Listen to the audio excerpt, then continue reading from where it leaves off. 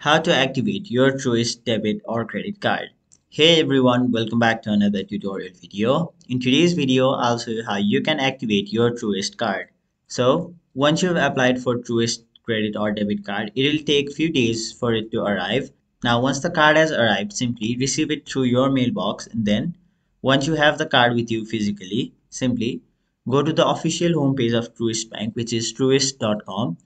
After that, simply log into your account. Now, once you've logged in, look at the option where it says activate your card. After that, you'll be taken to this page where, in order to activate your card, first of all, look at your card and then enter the card number. Now, once you've done that, you'll find the expiration date of your credit card or debit card on your card itself. So simply enter it. Now, once you've done that, enter your security code, your zip code, and then enter your social security number or your tax identification number which you entered while creating your Truist account. Now once you've entered all of those, you'll have to complete a captcha to prove that you are not a robot. Once you tap on the option activate, which is on the bottom side of the screen, you will have successfully activated your Truist credit or debit card.